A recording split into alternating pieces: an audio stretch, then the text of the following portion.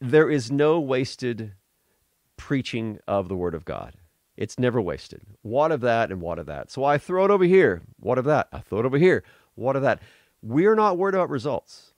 We're not worried about finding the right soil and just sowing there.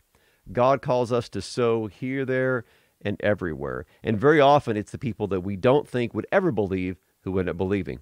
And sometimes it's the people that we think will for sure believe, they don't.